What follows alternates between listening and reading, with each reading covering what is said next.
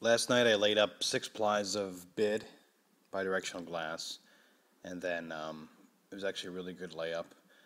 I sandwiched it with 2 pieces of aluminum, flat aluminum on the outside, and then peel ply and saran wrap to keep it from sticking to the aluminum.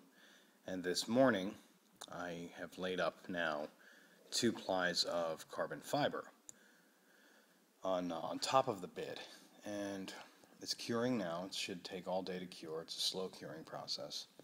And I used a clear, slow hardener epoxy for this because I didn't want to change the appearance. I wanted the raw carbon fiber appearance here. Because this, I'm planning, if it goes well, if the cures well, I'm planning to have the carbon fiber actually be the surface of the panel with nothing but a clear coat on top of it once it's complete. So, that's that.